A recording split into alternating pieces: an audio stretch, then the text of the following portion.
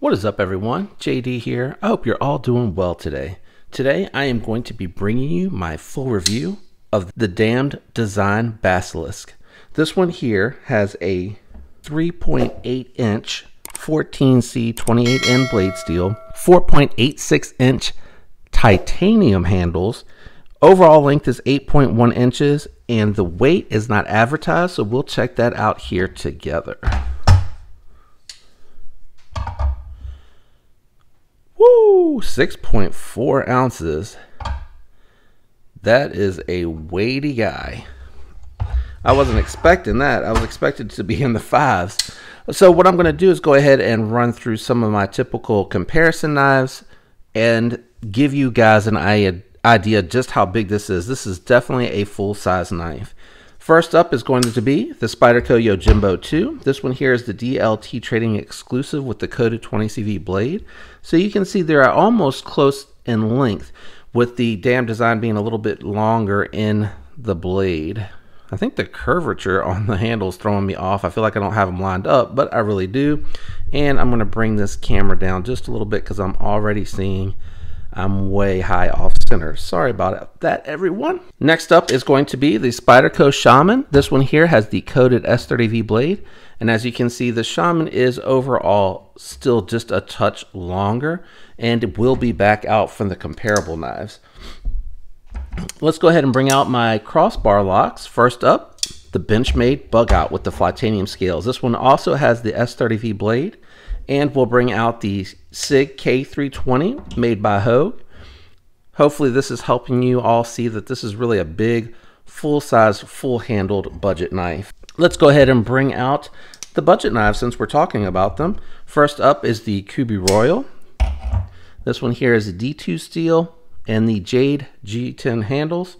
And I did want to go ahead and bring out something a little bit different for the budget line, and that is going to be the Tucson TS255, which is actually going to be about the same in price point. Unfortunately, does not want to sit up on the pocket clip today. I'm not quite sure why. Okay. So that way you can get a good comparison. Let's do some profiles really quickly, and we'll go ahead and show you just how thick or thin this one is. Here it is against the Kubi Royal. As you can see, it's a pretty thin, even when you take into consideration the chamfering, pretty thin little knife. Here it is against the Bug Out. So as you can see, this is really thin, even though it's really, really tall. This reminds me a lot of the Concept Goblin XL. So you can see here it is against the SIG K320. I would say that's identical. We're going to do the Yojimbo, and because I want to compare it against the Shaman, we'll bring the Shaman out here next. So you can see it's just a touch thicker than the Yojimbo 2. Let's do the profile comparison first against the Shaman.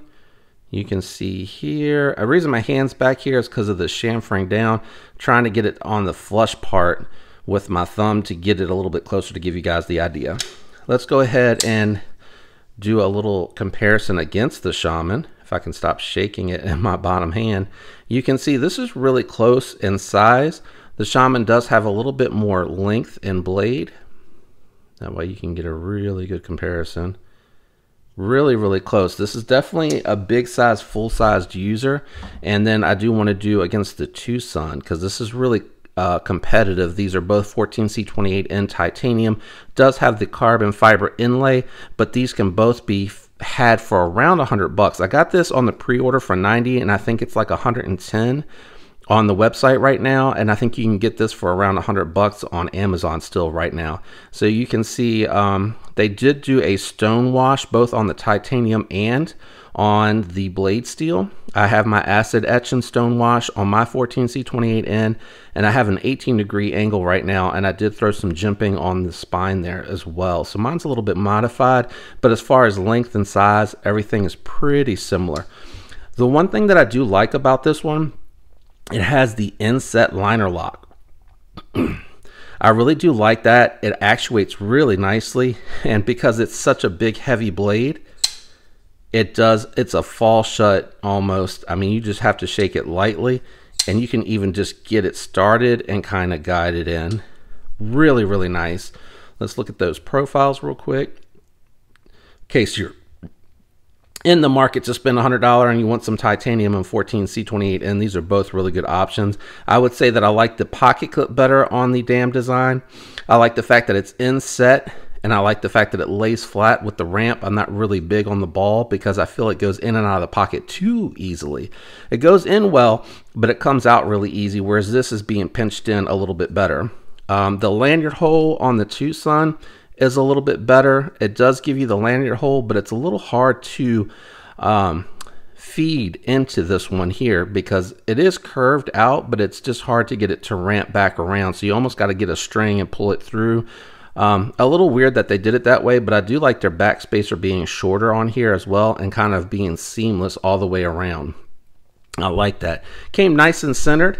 It does have ceramic bearings in the pivot. Hopefully you can see that. If not, I'll try to zoom in. And it has the ability with the jimping, which I do like this jimping. It's textured, but it's smooth. So it's not rough at all, but it does catch the fingerprint grooves when you go to flip it. So you can do the light switch and it works really well. You can push button.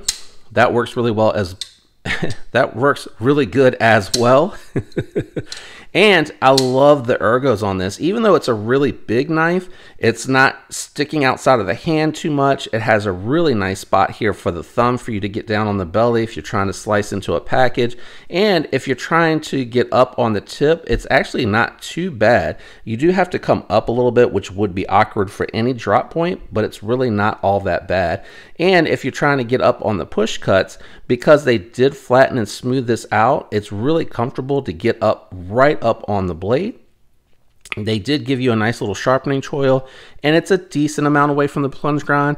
The plunge grind is angled well so that if you're using like a KME or a work sharp and you're coming in with the slide, it's not going to run into that real quick. So it gives you a little bit of sharpening before you get there. The knockdown to get to the lock bar is really generous, but it does not really stand up over the non-show side too much. It's just a hair, so that if you lay flat on it by chance, you're going to get to it really easy. But if you come in to the side and grip it, it's really going to be easy as well. Now, the one thing about this one here is it is milled out on the show side, but it only has the drill outs here on the non-show side, which is really quite surprising that it still weighs so much. But I think that's because you're getting such thick pieces of titanium. Another little detail that I like is I like that the pivot is almost seamless. You have just a little bit of gap around here, and you don't have to worry about bolts on both sides if you're taking it apart to clean it. You just have to take it apart from the non-show side. It does have T8 hardware all the way throughout. So T8 in the pivot, T8 in the screws, which I really like, and then a T8 to take out this cover plate here, which makes it look really smooth and seamless. These lines here that are milled out are very smooth to the touch when you're running in conjunction with them, but when you're running across them, they give just enough grip to feel real confident in hand. Let me go ahead and finish running through some comparison knives, and I apologize, I know this is blending into the background, so I am going to bring that Tucson back out because that's a real nice comparison. And look at that, now it wants to stand up. Oh, I said something, it heard me. It wants to stand up. That curvature on the back of the dam design, let me see if it lays flatter over here. Nope. Nope. Nope. Nope. Nope. It's that pocket clip. Here, we're going to do this. Just to avoid having to fight with the pocket clip, because I really am just not in the mood today. The Tucson is a really nice option because, again, 14C28N and titanium handles, really good comparison. Another budget knife that you can have for around that price, but it's going to be G10, but you're getting S30V instead of 14C28N, and that's going to be the SIG K320 made by Hogue. That's another really good comparison, but again, if you're looking for titanium or some type of steel in your handle, the better options are going to be the top two, but you get a lot of belly. Oh, and that's one thing I did forget to talk about. This is surprisingly thin behind the edge, really thin, barely feels like there's any metal there, and it does carry that thinness up way through the blade. So that's about midpoint right there, and you can just see how much thicker it is than it is behind the edge. So you can see I can close my fingers almost on the edge, and then at the midpoint, barely thicker than the edge. So this is really thin coming all the way through. So really tall, and it's going to slide through things really nicely because it is really thin. Now, one knife that is not within the same price point, but I think kind of compares really well, is going to actually be my ZT-0562 20CV, made in the USA, titanium handles. So you can see that the ZT Hinderer design is still bigger, and so is the Tucson. The Tucson overall, when you're looking at these two knives, is actually still longer overall. Has a longer blade and a longer handle. So hopefully that really helps you. And let me just, because I'm so far away trying to get them in shot, I'm trying to find that sweet spot with this tripod, and I'm still struggling to do that. But you can see here, the Tucson just has a little bit more length on the blade and on the handle. So this is kind of a little bit shorter than both of these. And actually, I'll keep this one up here so that you can see it against the ZT. You can just see ZT overall just much, much longer. So while this does look like a much bigger knife, it actually is going to carry really well, very similar to the Shaman in my opinion. Now, the Shaman I have has the skinny scales on it, so it's knocked out, but I feel like this is kind of comparing well to it because it is more of that heavier, hard use, giving you 14C28N, which is a fantastic steel, fantastic fit and finish. I'm really impressed with this. This is my very first damn design. I'm very, very impressed with it. Just really, really happy. Just amazing action. I love the fact that you can light switch or push button, so whatever your preference is, you're not going to have any issues getting it out.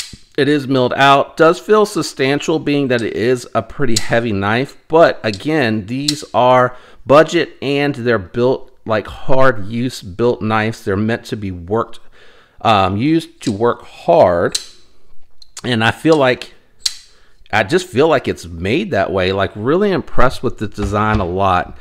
Final thoughts on the knife. I feel like it is recommendable. If you don't want to pay $100 for 14C28N and titanium, they do have some G10 options, which are really, really, really nice. I can recommend this knife, especially because of the fact that it is very budget friendly. They're a little bit more off the radar type of brand.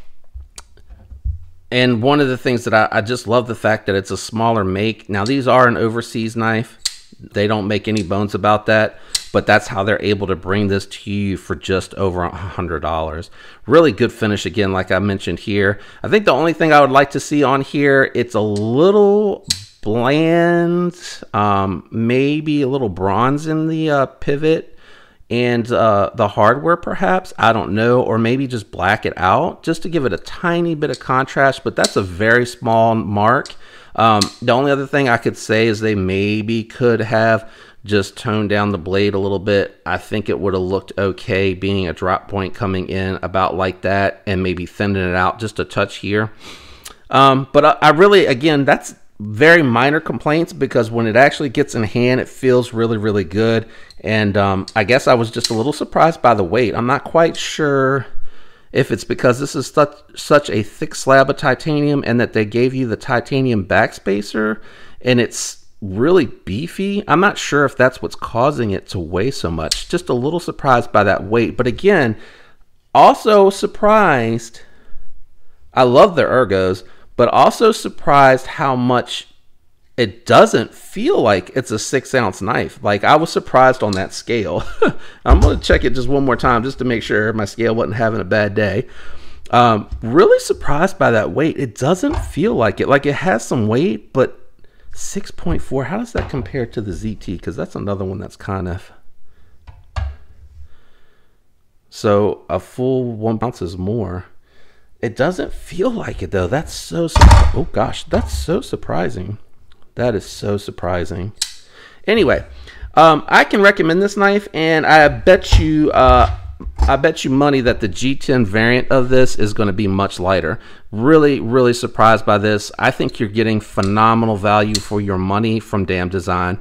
Go ahead over and check out their website. They have quite a selection. They have these big boys. They have some smaller variants, different models. They have some really tiny 5th pocket carries as well. They have some front flippers. I mean, they just got a ton of models out there. And after my experience with this one, I can easily recommend the knife. This just feels really well made, guys. Hopefully this helped you and you enjoyed the video. If you did, do me a favor, leave a like. Helps me with the YouTube algorithm. And if you enjoy the content, consider subscribing and follow along. I really appreciate everyone out there who's supporting the channel. Thank you so much. You are all awesome. I hope you all have a fantastic week. Until next time, peace.